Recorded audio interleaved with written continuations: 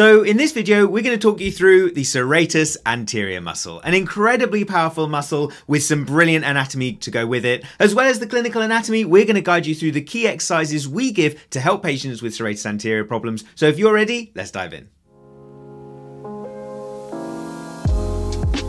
So everyone, in this video, we're going to look at the clinical anatomy of the serratus anterior muscle. This is an absolutely fascinating muscle that really does need to be explored. Now, I'm just going to remove the humerus, the clavicle, and the glenohumeral joint as a whole to show you this muscle.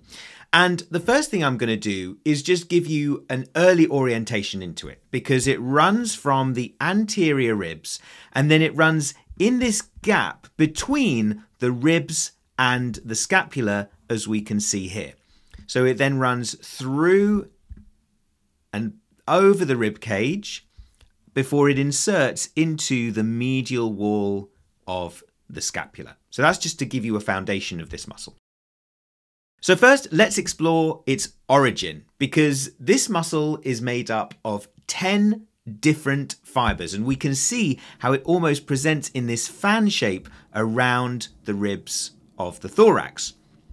And effectively, those 10 different fibers are said to be grouped into different sections. So we have the superior part, which originates from the first and second ribs, as well as the intercostal fascia. And these first three fibers are known as the superior part of the serratus anterior. We then have the middle part, consisting of the middle four fibers. And we can see that these originate from ribs 3, 4, 5, and 6. And then finally, we have the inferior part, the remaining three fibers, which originate from ribs 7 to 9, with some variables suggesting that there are also attachments to the 10th rib and potentially the external oblique muscle as well. So now, in relation to the insertion, as we said, if we can temporarily remove the spinal column, we can see how the fibers run around the thorax in this gap between the rib cage and the scapula in order to insert into the medial border of the scapula, as we can see here.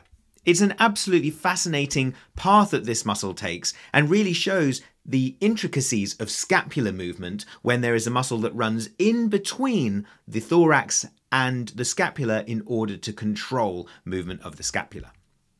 So we can see that the superior fibers attach to the superior aspect of the medial wall.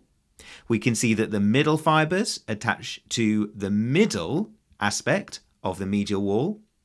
And the inferior fibers down here attach to the inferior aspect of the medial wall of the scapula, as well as the inferior angle of the scapula, the pointy aspect that we can all feel when we're palpating it on ourselves. Now, in relation to function, this is where it really gets interesting. So the key functions of the serratus anterior is to act as a protractor of the scapula, which is going to be incredibly important when we're throwing. And we also typically see this in boxers who have really strong serratus anterior, because when they need to punch, they really need to be able to protract their scapula in order to throw that humerus forwards. And you very commonly see this muscle being referred to as the boxer's muscle because it's very well defined a lot of the time in boxers. It also is said to have a role in rotating the scapula by rotating the inferior angle laterally, particularly when we elevate the shoulders. And then the other really key role is to stabilize the scapula against the ribs. And for this, if we look at the insertion points for the serratus anterior, and we can see how it runs in that gap, as we said, between the scapula and the ribs, we can see that when this muscle contracts, is going to draw the ribs towards the scapula as a part of that protraction process. Now, when we see this come unstuck is when patients have what we call a winged scapula. Now, when you think about a true winged scapula, this comes because of the fact that the muscle is supplied by the long thoracic nerve. And if someone has a long thoracic nerve palsy, it means that the muscle will be unable to hold the scapula against the ribs. And as a result, what you tend to see with a winged scapula is where the scapula almost looks like it's separated from the ribs, that it's lifted off the ribs. Now, in many patients, this is actually not a case of a long thoracic nerve palsy. Lots of patients who have some form of hypermobility may present as if they can really retract their scapula as if it's moved away from the rib cage. But we do see long thoracic nerve palsies in head and neck injuries, when you see someone who has perhaps something like a stabbing around their neck, very sadly, where it means that that nerve can be cut and therefore doesn't allow it to contribute to the function of serratus anterior and holding it against the rib cage. So we'll quickly mention the blood supply for this muscle, which comes from the superior thoracic artery, as well as the lateral thoracic artery, as well as branches from the thoracodorsal artery. So that's the anatomy. Next, let's talk about exercises. Now, in some patients who might have some kind of rotator cuff tendinopathy, some form of subacromial pain, I sometimes see that their symptoms improve when I help them with protraction and increased rotation of the scapula with a scapular assistance test. If that's the case, it might give me the inclination that I want to try and help them strengthening serratus anterior. So if that's the case, what kind of exercises might we use? So the first exercise here is what I call a 1-inch punch. We've got our patient lying on a bench with a weight in their hand and their elbow is extended facing up towards the ceiling. From here, the aim is that they are going to lift the weight towards the ceiling, but crucially without bending their elbow. And what this means is that it's purely protraction of the shoulder and scapula that is elevating that weight upwards. Notice how our model here is really keeping his elbow straight when he does this, and this means that it's likely to be pure scapular movement that does it, and therefore serratus anterior. This is probably one of the early stage exercises that I might give someone to help them with early control for this muscle. So here you can see this second exercise, which almost looks like a little bit of a punching motion with the TheraBand.